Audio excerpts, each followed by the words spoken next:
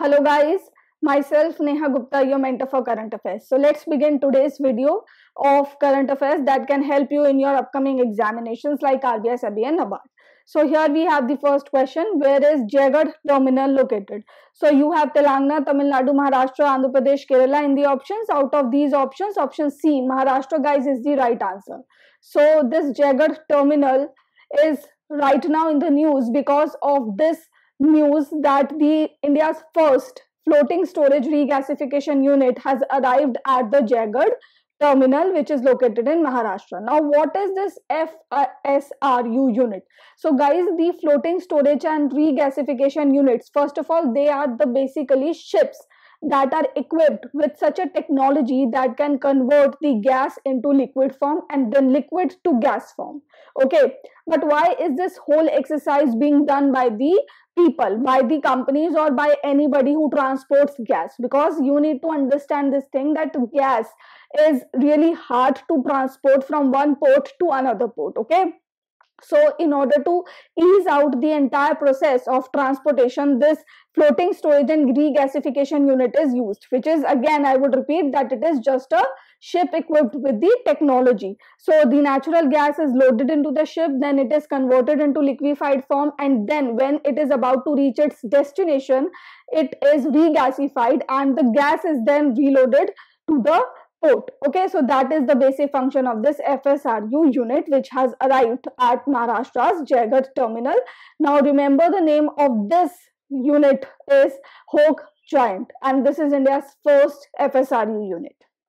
Moving ahead to the next question, with which country has India signed an MOU for a long-term supply of urea and DAP fertilizers from India under a government-to-government arrangement? So Mauritius, Maldives, Sri Lanka, Bhutan, Nepal are in the options, out of which Nepal, guys, is the right answer. So basically, the basic purpose of this MOU is to transport the urea and DAP to Nepal in order to address the shortage of fertilizers in this Himalayan nation. Okay, so Nepal has been facing this recurring shortage of fertilizers, and in order to improve the agricultural landscape of this nation, India is providing this help to Nepal. Now, I don't think that there is anything that you would not be able to understand in this news, because such kind of help is extended by India to its South Asian neighbors very often. Okay, now this question that we have in front of us is a bit complex question, I would say. Not the question is complex, rather the explanation of this question is complex. Okay, so first let's understand the question. What is the CAGR, that is compound annual growth rate, of agricultural sector during the 2015 to 20 period as per the Innovation in India's Rural Economy report? So guys, this is an important report released by Confederation of Indian Industry along with an organization named Bain and Economy. Okay, so according to this report, India's agricultural sector has witnessed a CAGR of 11% during the last 5 years. Okay, CAGRs are important figures, guys. They can be asked from you in the examination. Now let's move on to the explanation of this news. So Bain and Company is the name of the organization along with Confederation of Indian Industry. Guys, do remember this organization's name, because this can in itself become a question. Now, what does this report say? So this report basically focuses on the rural economy of India, and that too, the role played by the agriculture sector is the main highlight of this report. So according to this report, the rural economy contributed nearly half of the nation's overall GDP. Okay, so half of the GDP comes from the rural area, which employs 350 million people at the moment. So 68% of the total workforce of India is engaged in the rural economy. Okay, so basically we can say they live in the rural area, and the economic opportunities that arise in those areas employ these people, which is equivalent to 68% of the total workforce of India. Next is that agriculture is the largest subsector in the rural economy, that we all know, and approximately 37% of the rural GDP. Okay guys, here focus on this term rural GDP. We are not talking about the overall GDP, because if we talk about the overall GDP, then tertiary sector has the major share. in that. But here we are talking about the rural GDP. So in rural GDP, 37% comes from the agriculture sector. Okay, and this point is about the CAGR that we just discussed, that is 11% in the last 5 years. Investment in the agri-tech space have also skyrocketed in the last 4 years, growing at 50% per annum growth rate, and now we have rupees 6.6 thousand crores worth of investment in the agri-tech sector, that is technology in agriculture sector. And you must know this fact that many startups are coming in the field of agricultural technology, which is in itself helping the agriculture sector, the dairy sector, the allied services sector in progressing, okay, in this digital age. So guys, here I would like to ask a question from you all. Can you tell me MoPay, MOOPAY, MoPay is the application of which company? Now do remember this thing, that this MoPay is basically the payment application particularly for the dairy farmers. My question from you is the company. So tell me in the comment section below. Next question is that over the last 5 years, the rural ecosystem has grown at 10% per annum. So this is the growth rate of the entire rural ecosystem. Guys, these were the highlights that I found important in this report that I have put here. Now, next thing that is of importance is this figure.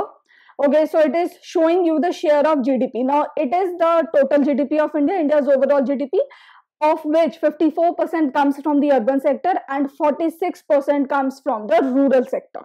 But here, this side of this chart clearly shows you the contribution made by different sectors in the rural economy, okay, in the rural GDP.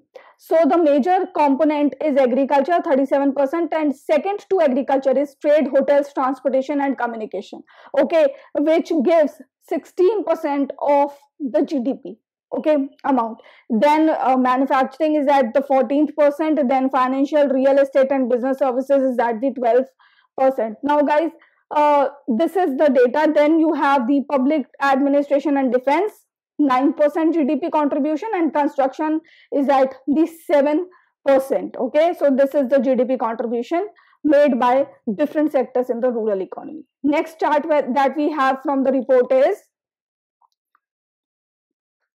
this. Okay, so guys, this part of this chart, the first part of this chart is showing you the growth rate of the agri credit, okay, credit available to the agriculture sector, which is growing at a CAGR equivalent to 10% in the last 5 years. So again, this is an important figure, and the number 10% is an important percentage, agri credit, because right now the focus is on institutionalizing the credit, okay, that is available to the agricultural farmers, because at the moment we know that formal credit is not being availed by the farmers, and this is the effort of the government, this is the target, or we should say, of the government, to make the credit formal and to ease the process of availing the credit for these farmers, okay, so that their loan burden can also be reduced. Now we have these are, guys, the figures of 2014 to 2019 and how the improvement is there in these years. Now you can skip this figure in my point of view. You can just know this figure, that agri credit is growing at 10% of CAGR in the last 5 years, because these kinds of reports have a lot more information than this, okay, and if you go into all the informations, then you may skip the other facts that are more relevant from your exam point of view, and the fact that may grab you more marks, okay. So here we have the state-wise availability of the credit, which state has availed how much loans, and here remember we are talking about the farmers. So Tamil Nadu agriculture, Uttar Pradesh account for 35% of overall loans taken by the farmers, okay. Then here is the list of the agri credit taken by those states, okay, in terms of percentage during 2019 to 20. So here you can see Tamil Nadu is accounting for 16% of the total agri credit, and then you have the Andhra Pradesh at 10% and Uttar Pradesh at 8%. Then the list goes on, okay. So here you just need to remember these three states which take up a lot of loans. The farmers of these states depend on the credit a lot. Okay, so 35% of the overall credit is taken by the farmers of these three states only. So here guys, this report ends. Now we are going to move to the next question. With which company has IIFL Finance Limited collaborated recently to strengthen its digital footprint? Okay, so clearly this is an NBFC which extends loans to the borrowers. So now, in order to expand its digital footprint and to give loans on a digital platform, it has partnered with NERA, which is another NBFC. Okay, so through the application of NERA, the IIFL Finance Limited will sell its, not sell exactly, will provide its loans to the borrowers. Next question is, which of the following housing finance company has partnered with CSC E-Governance Services India Limited to provide loans to citizens through, here guys, through is the word that is missing, through village level entrepreneurs. Okay, so here the right answer is LIC Housing Finance Limited. Okay, so these village level entrepreneurs work under the CSC system only, the common services centers that were established by the government of India in order to extend the help to the people, especially the help that is needed in the IT sector. Okay, for example, you go to this common service sector to apply for a scheme, then they will help you in digitally applying for that scheme. Okay, so all that work that is digital, and the people who are not very well aware about how to use such the technology in order to enroll in a scheme or in order to get benefits of a particular scheme, these CSC centers help those people. Okay, so they work in this manner, and particularly in the rural areas, they assume a lot of importance, okay, in order to upgrade their lifestyle and in order to enroll more and more people within the government welfare schemes. Okay, so here we have the village level entrepreneurs working under the CSCs, and now with the help of these village level entrepreneurs, the LIC Housing Finance Limited is going to sell its loans, basically provide its housing loans to the people, but at a cheaper interest rate. Okay, that would be the benefit for the people also. Next question is, who has been named as the brand ambassador of Bharati Exile Life Insurance? So here guys, Vidya Balan is the right answer, and such kind of appointments related to the ambassadors are important. Okay, the next question is, when is the World Birth Defects Day observed? Okay, so first of all, this day is observed by World Health Organization and the date is March 3. What is the theme of the World Hearing Day 2022? So guys, to hear for life, listen with care is the theme, and the day is March 3. What is the theme of the World Wildlife Day? So guys, option A, recovering key species for ecosystem restoration is the right answer. Option A is the right answer, and the date is March 3. And the last question is, which field does Alan Ladd Jr. belong to? Recently, he has passed away, unfortunately, and he was a citizen of America, okay, a native of America. Now he has passed away, so which field does he belong to? So he belongs to the film production line. He was a film producer and an Oscar-winning film producer, and recently he passed away. So that was the news regarding Alan Ladd. And guys, here my comment to you all is, please pay attention to the people, to the prominent people who have passed away. Okay. And apart from this, one more thing that I wanted to share with you all is that you can keep one newspaper as your aid. Okay, one base source is Spotlight, of course, but you can have a habit of reading one newspaper in a day, because that would develop your understanding regarding the current state of affairs. Okay, so that was my advice.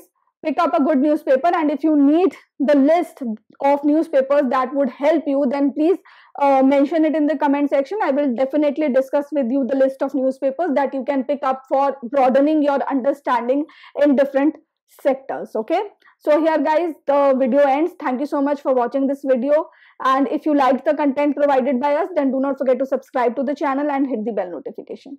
Thank you so much.